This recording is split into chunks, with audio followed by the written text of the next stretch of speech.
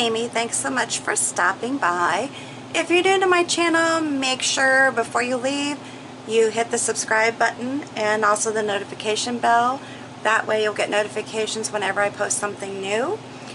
And when the video is over, if you'll watch it clear through, give me a big thumbs up if you like the video, and make sure that you share it with all your friends and family.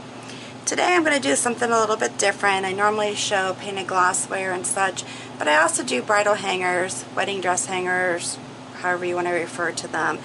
This particular one is ready to go, except I need to paint a design on it. And I did do staining underneath, and I did white paint over the top of it after applying crackle medium. So it is crackled, and I'm going ahead and putting a rose design on it. And this is a design that I do a lot of painting for on my wedding hangers. Probably need to do some other designs, but this one that I do, and then if somebody has a special request, they can do that as well. Alright, so I'm double loading my brush with the Wicker White and the Berry Wine. This is a multi-surface paint for the Berry Wine, multi-surface also for Wicker White. All these are FolkArt paints. The leaves will be done in Thicket, which is an enamel paint, and then Happy Green, which is a multi-surface paint. Brush I'm using is a number 12 flat brush. That's the only brush I'll be using throughout this painting. Alright, so let's get started here with the top rose. Again, as I mentioned, it's a rose pattern, and it's one I do a lot of painting of. It's just pretty simple. If you saw my glass painting one with the purple rose, it's basically the same rose. So I see I need to get some variations together for the roses, because there's so many different types that you can paint. But this one just happens to be one that flows very nicely for me, and I tend to do it a lot just for that purpose. And it's pretty. I mean, I think it's pretty when it's finished, when it turns out. I shouldn't say turns out, because it turns out, but when it's done, it's more what I meant. And if you're not noticing, I am a lefty, so I like to try to mention this too, because the direction I start my painting in may be opposite of what you would feel comfortable starting to paint. So keep that in mind when you're doing a design. If you're having a hard time following me because of that, just switch directions and do it the opposite. That typically tends to work for people. Again, I think this flows very nicely. And you have to be careful when you're painting on the crackle, because sometimes it can lift. I did the crackling earlier today, and it has had plenty of time to dry, but sometimes when you put new paint on it, you can't overwork it, I guess is what I'm trying to say, is be careful, because the crackle medium will also put some cracks in your design, which is fine. That makes it look, I think it makes it look old, which to me gives it a neat look. Alright, so we're going to do 2 buds on either side.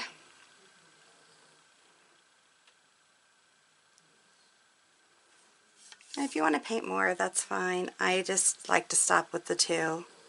Some people don't like it too full. It's amazing how picky people can be.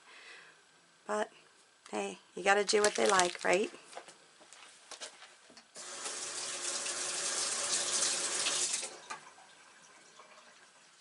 And yes, I do use FolkArt enamels on other surfaces besides glass. I've used them on walls, wood, I mean just anything I paint, because I've always liked the durability of them.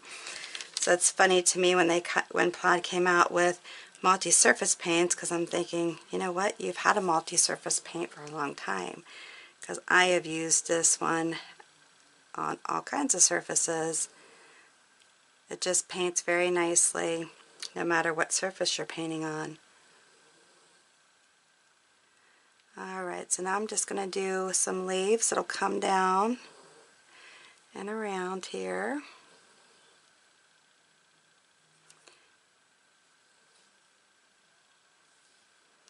And then I actually will do the little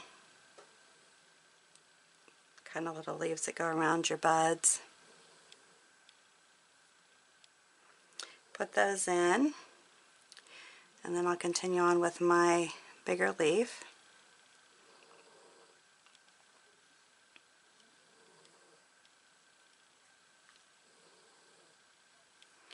And turn it.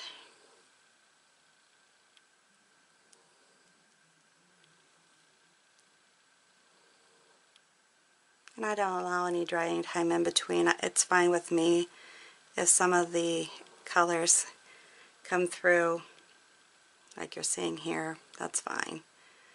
And then I'll go ahead on this and just add little leaves down it.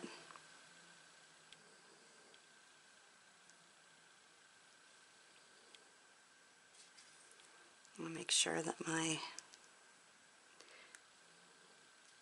turn the paint going the same direction here.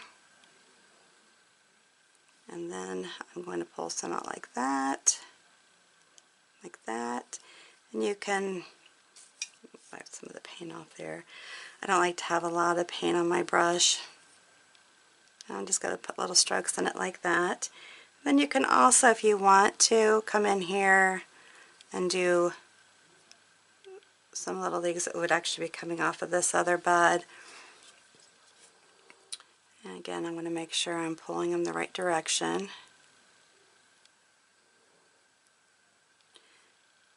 And whoops, do the same thing over here. That'll look a little nicer. And then I'll just put a few, clean that up a smidge here. Alright, and then I'll just put a few out here that are trailing away from the rest of the leaves and flowers.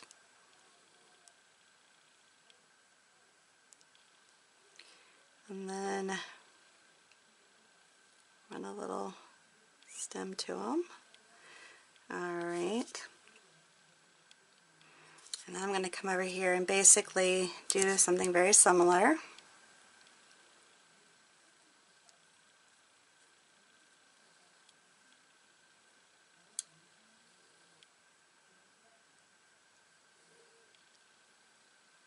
Alright.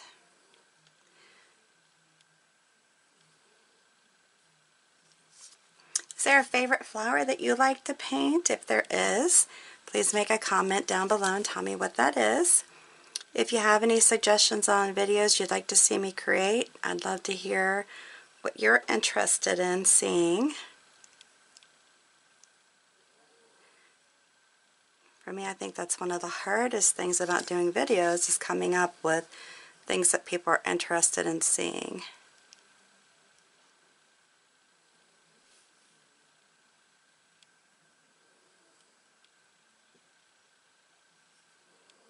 I'm just going to swirl this one over here like that, and then continue on doing the little leaves like I did before.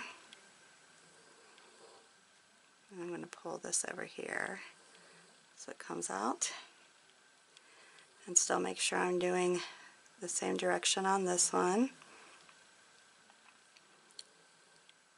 And when I'm saying that, just that I have the lighter green going the same direction as it is on the opposite side, or the darker, however you want to look at it.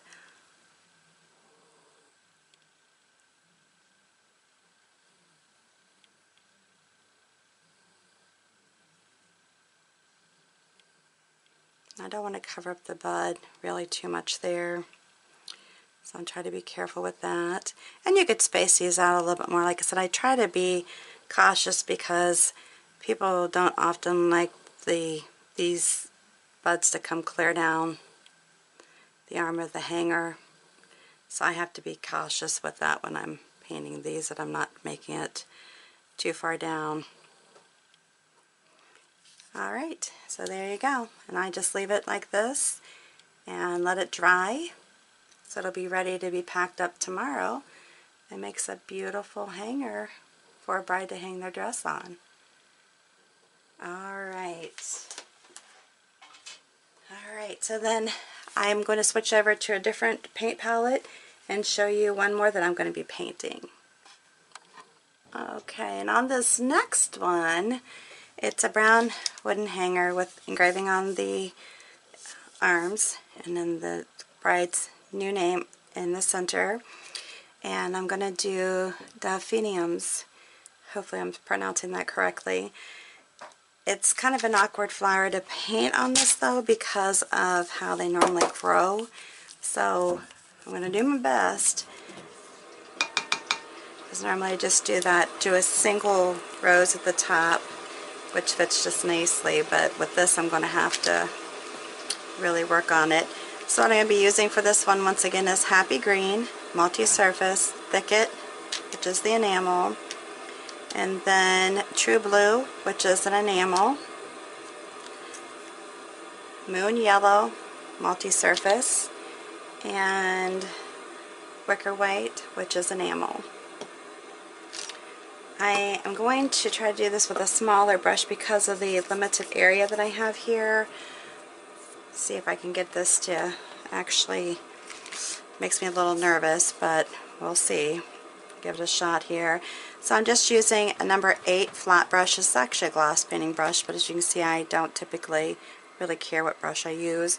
And I'm going to use this tool, which is a clay ball making tool, and I use it for dotting.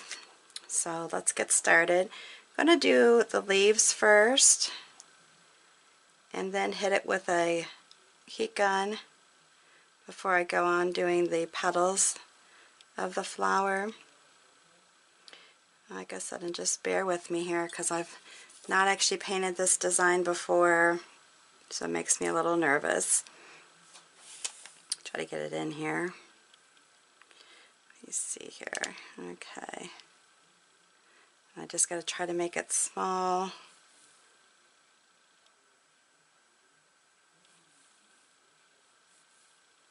Come over here with this like that.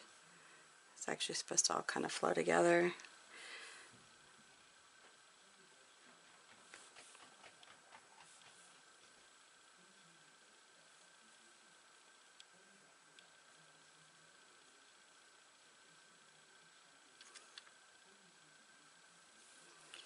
Alright, and I'm going to turn it so I can kind of do the same thing over here.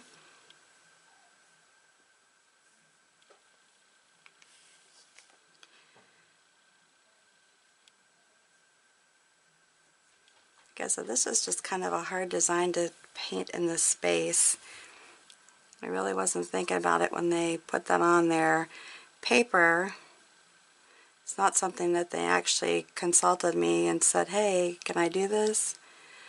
I'm just like, okay, I'll make it work one way or another. Alright, I'm going to hit it with the heat gun. I'm going to go ahead and start the actual flower petals. And they're going to be done with this blue, the True Blue, and the Wicker White.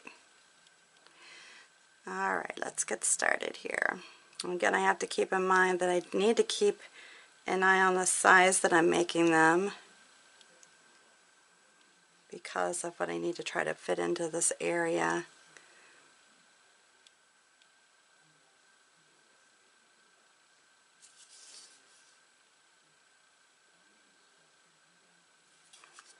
Well, that's why I said I'm not too concerned about the leaves because I'm going to be painting over them a little bit.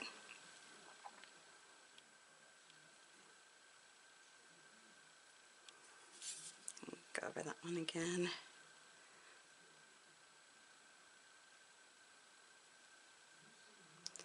Alright,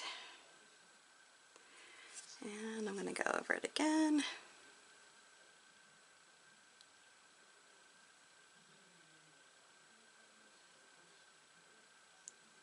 So I'm just pulling the brush up and then pulling it back.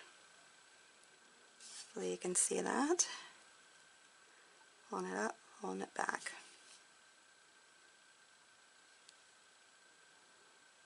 Pulling it up, pulling it back.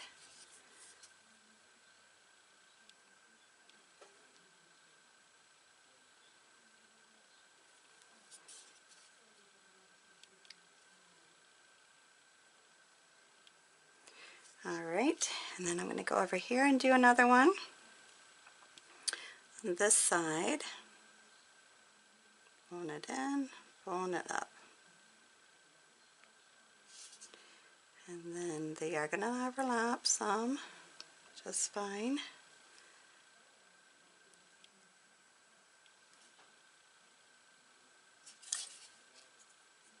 With the thickness of the paint, even if hitting it with a heat gun is not going to totally dry all parts of it.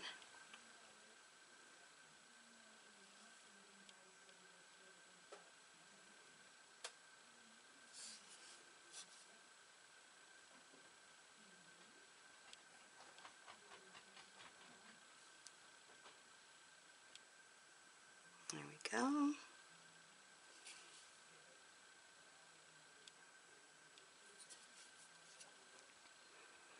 Like I said, hopefully they like it, because it's just not, you know, if I had more space to create it, I'd be able to make it look more like the actual flower does. But do the best I can.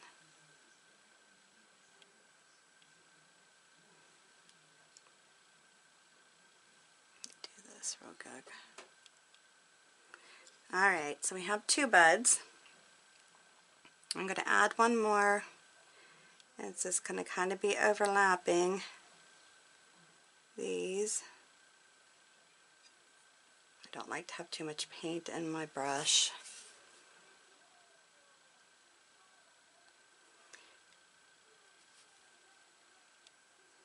And that's what I say, in life, things would be layered. Typically not just one flower, unless that's what kind of flower it is, but if you have a bouquet, you're going to have more than one flower in it, and they're going to be touching, overlapping, so that's why I have no problem with doing that with flowers.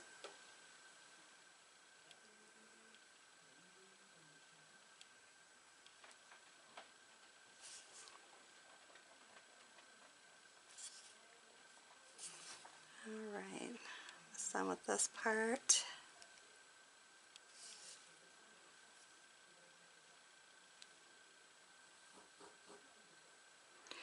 Alright, so then I'm going to take, and I forgot to say this, I do have a little liner brush. It's a plaid liner brush. It's a number 1. And then I'm going to take it to kind of define the center a little bit, just kind of pulling in some white here, even though we have white in the center already. With the type of painting I do, typically will use white or another color. Just put those in there. So we'll put this in there a little bit better. Do the same here. And just touching and pulling. Just put it down, pulling. I was concerned you wouldn't be able to see it, but I think you can see it okay. Just got to make sure they're thick so they do show up. Alright, then I'm going to try to put a little bit of one in here. This one is overlapping a lot, so it might be a little hard to get all of them showing, but we'll do the best I can here.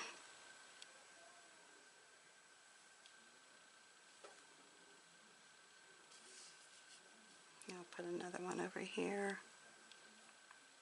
Okay, and then what I'll do to finish that off, this is when this tool is going to come into play. Now, I could wait a little bit longer, but I'm just going to use it now. And the reason why I say I could wait, because with this other paint not being dry, sometimes the top paint when you're dotting doesn't stick, but I think it's doing okay. I don't really want it to be, I just want it to be kind of not real specific, I don't even know what to say, not real defined. Alright, so then I'm going to come up above it and try to put in a couple of these longer kind of buds, but I want to try to make them a little bit more defined so that you can tell that that's what they are. Okay, so this is where it makes it a little hard because it's not really enough space.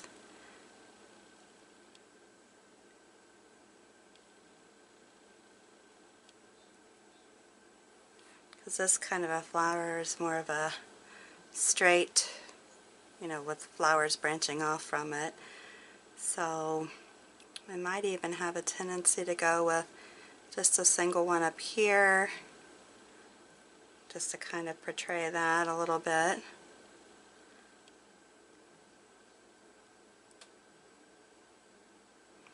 And leave it at that. Alright, so then the next part that I'm going to do, actually, whoops, sorry, the box ball.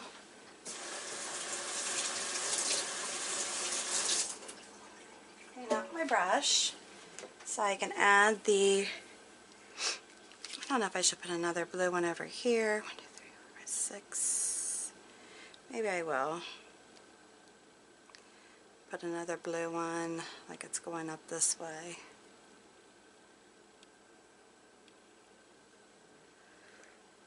I just washed my brush, so guess what? To wash it again.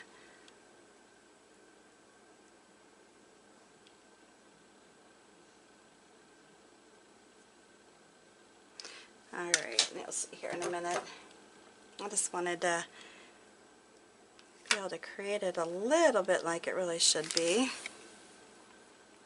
So in this part then, I'm going to, basically have a stem, and I'm going to come down like this and just do like that with it to make it seem as though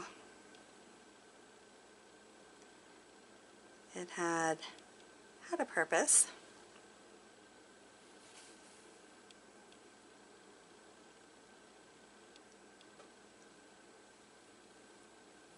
But you could see where it would be prettier if there were more space.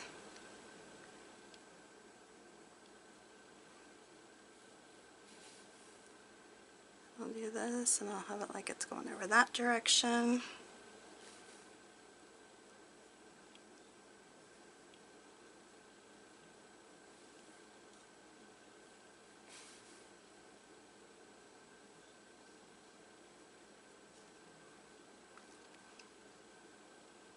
Maybe I should put something up there, I don't know.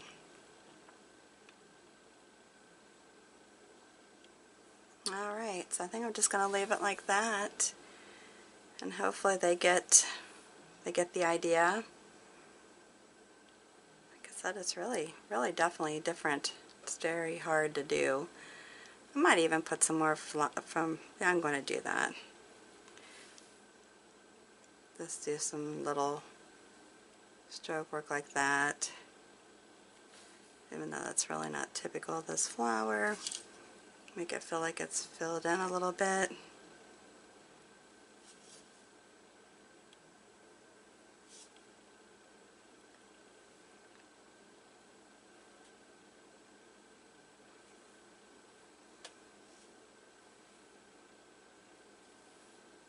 Yeah, we'll see.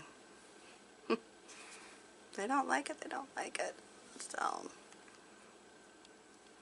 alright.